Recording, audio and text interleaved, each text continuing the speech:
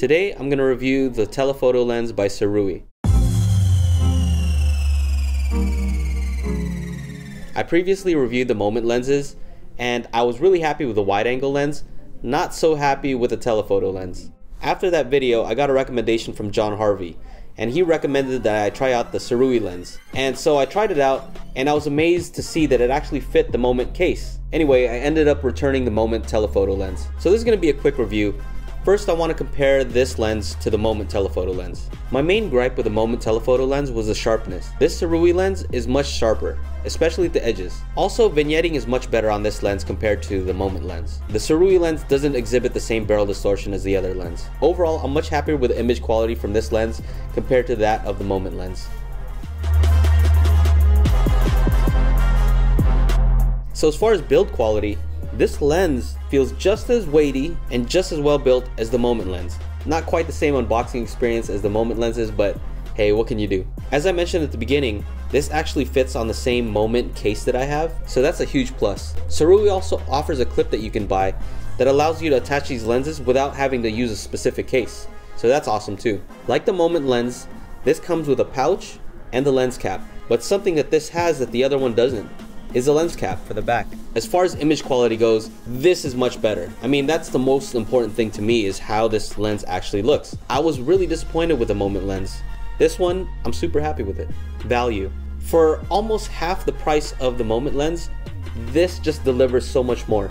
Maybe the unboxing experience is not as good, but image quality is way better.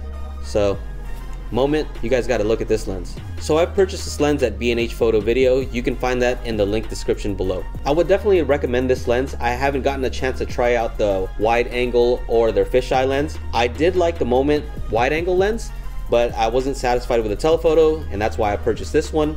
I would definitely say if you're looking for a telephoto for your Pixel 2 or Pixel 2 XL, this is the one to buy. So usually I like to answer comments from previous videos, but my last video was getting kind of long, so I kind of held back on that, so I'm doing it on this one. The comments were on my video on how to improve the Pixel 2 XL screen quality for $2.50. The top comment was from This Is Tech Today, and he said, "Thanks for the shout out, dude." This Is Tech Today, if you don't know, he does a lot of reviews on the Pixel 2 and Pixel 2 XL. I found out about that app from him, so thanks to him. The reoccurring comment was that people were saying that it helped with their Pixel 2 XL screen, and they also asked how it affected battery life. I'm super happy that it helped out. I mean, that was the point of the video. Yeah, and then you asked if it affected battery life. I mean, it seems like it could because it's an overlay, but actually I haven't noticed any difference when I actually go into the settings to see how much battery life it's taking. It doesn't even show up. It's probably less than 1%. The only time that I do see it on that screen is when I'm actually using it to calibrate and mess around with the settings, but that's because I have the app open. So the interesting and funny comment was from Bojan Bojovic, and he said, "Colors are good, the screen is good, learn what sRGB is. It is an issue, but only in your head." It's only in my head. Yeah, thank you for letting me know. And actually, yes, it is in my head.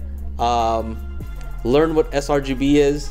I think I have an idea what that is. I've done color calibration for over 10 years, and I actually make presets for Lightroom, where it's my job to understand colors, color science, things like that. I did notice that the luminance on certain colors, specifically reds, magentas, and yellows, the luminance was too low. So yeah, it's in my head. It's, you know, my eyes do see it. It's something I can actually measure though. Even somebody who wouldn't consider themselves an expert in screens or calibration, they've noticed people look at the screen and say, "Oh, it looks kind of dull." And that's because those colors don't have enough luminance, and it's something that we can easily pick up. A calibrated monitor is great when you're creating content, but most of us are not creating content on our phones now. We're using it to consume content. What I want from my phone is something that's enjoyable to look at, because I'm mostly watching YouTube videos, on Instagram, you know, just consuming content on it. I do want an accurate screen, but I would prefer to have a screen that is enjoyable to watch and look at rather than a screen that is accurate. In an ideal world, I'd rather have both. So anyway, that's the video for today. I hope you liked it. Anyway, take care. See ya. Bye.